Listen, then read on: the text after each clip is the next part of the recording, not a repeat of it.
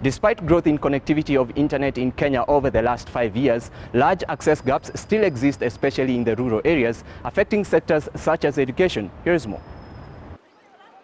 Kenya's telecommunication sector has progressed significantly over the last 5 years, spreading voice, broadband and postal access to 72% of the general population as at 2015. According to a new report by Intellecon, a research firm with the Universal Service Fund, this growth has been concentrated in urban areas, hence non-inclusive. 94.4% of the population today has been reached. Interestingly, only 45% of the geographical area has been reached, but 94.4% of the population is covered, and this is using minus 90 dBm, which actually is conservative. You can actually speak down to minus 102. So this basically is a conservative estimate, and so the actual coverage is probably even greater.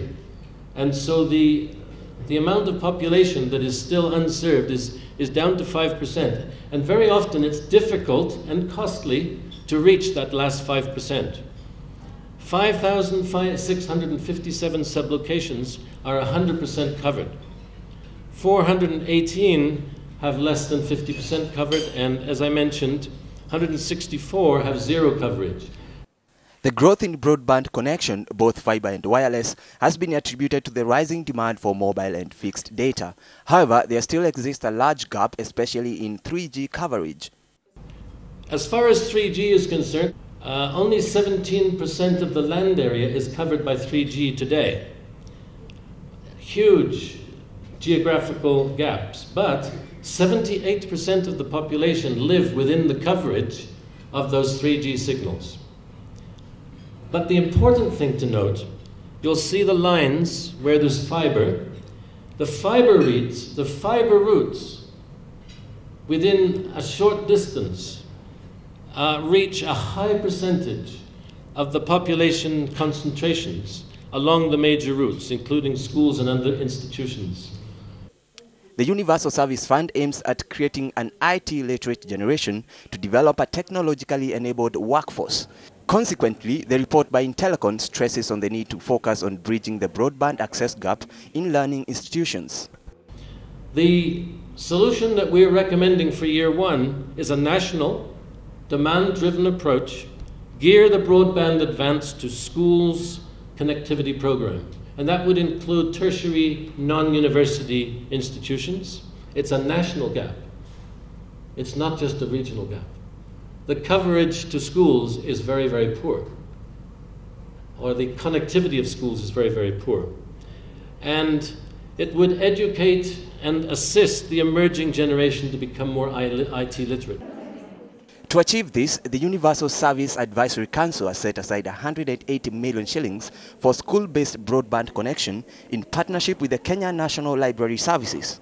As part of the Universal Access initiatives in this financial year, the authority, through a partnership arrangement with the Kenya National Library Services, has committed to establish 46 e-resource centers in all public libraries. That is within the National Public Library Network.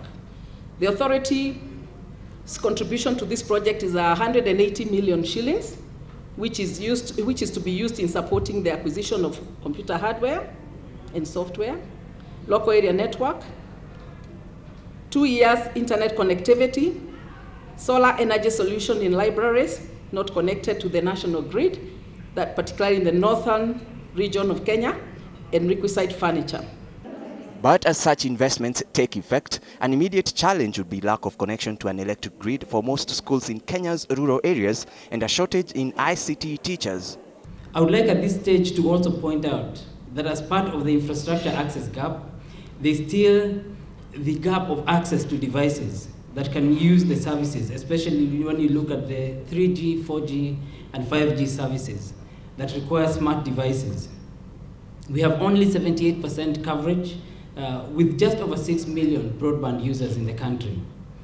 We intend to also look at ways of being able to increase device penetration in the country and working with the fund to say, for example, work with the operators and vendors to look at providing maybe volume guarantees on purchase of devices that are coming into the country so that we can have even lower than wholesale prices. In the next 5 to 10 years, the Universal Service Fund aims at tapping into the potential of deserving areas in enabling access to ICT services, which will in turn connect businesses to markets. The government has a responsibility to ensure ICT access to all persons living in Kenya. It is out of this conviction that the government undertook institutional reforms of the sector to encourage competition and private sector participation in infrastructure development with a view of ultimately closing the access gaps. The overarching aim being to extend rural access where the biggest challenges lie.